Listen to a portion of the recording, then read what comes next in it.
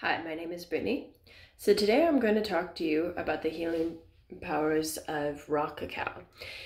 Did you know that raw cacao is a superfood? So when cacao has become cooked, it actually loses a lot of its nutrients. So if it's raw, it will actually contain high sources of magnesium. It will have a certain amount of protein and fiber.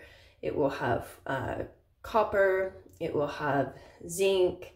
It'll have a whole series of different nutrients in it. In fact, the ancient Mayans would use the raw cacao obviously as an aphrodisiac, and also to boost the happy pheromones. But beyond that, actually, it was a high energy superfood. So this would give them so many different nutrients and so much energy that it would be able to make them stay healthy for longer amounts of time. They'd be able to get more work done and not become too tired so fast and so easily. And but again, your cacao is only going to be a superfood if you know for a fact that what you are buying and eating is fair trade, organic, non-GMO, and local if at all possible. And if you can, you need to try to find it and buy it as well as being raw. And if you can, you need to try to find it and buy it and eat it without sugarcane. So either with raw honey or add your own raw honey or something, but do not buy and eat cacao with sugarcane because it's usually going to be so processed that it's no longer by that time a superfood anymore, and by that time it's just kind of a processed candy by that time. So if you want to be able to enjoy a sweet treat, even if it costs you a little bit more, and not feel guilty about it for the environment or through dental health or anything else, make sure what you're buying is organic, non-GMO, raw, no sugar cane, either raw honey sweetened or sweetened with coconut sugar. They sometimes have that with some brands. But you really got to read the labels, people. Reading the labels is so important because they lie about so many things, and so many things that would be sold at all these different health food stores. You'd think they're all safe and don't contain any sugar cane, but you'd be surprised.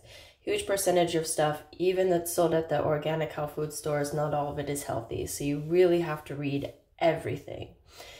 And then also pay attention to how you're feeling. Every time you're buying something and trying it and eating it and drinking it, are you feeling more healthy and more energized, or are you feeling more sick? And see, I have always been sensitive to stuff since I was a little kid. So I have noticed, especially as I've gotten older, really, really paid attention, that if something is really healthy and good for me, I know that usually it's going to be from local companies, if at all possible, but at least always organic, non-GMO, fair trade, no sugar cane added, because those factors at least are very, very important, and raw if at all possible. So for your digestive health, the raw cacao is a lot easier on your digestive health than the cacao that has been cooked. So cacao that's been cooked is going to make you get more breakouts. And cacao that has a bunch of sugar cane in it is going to be more likely to create a bunch of breakouts for the body. But if you want to try to reduce your breakouts and feeling sick and getting a stomachache, you need to make sure that what you're getting is organic, non-GMO, raw, no sugar cane, fair trade, if at all possible, that you're lucky to live in an area where you can get stuff locally made and get it organic and get it without sugar cane and get it raw, then you need to do that. Even if it costs you a little bit more, it's going to save your health and save the environment, and it's going to be keeping your local economy going. So supporting local, organic, good-hearted individuals and businesses is so important. I know it sometimes costs more and it's sometimes harder to find them, but trust me when I say the flavor and taste of everything is so much better.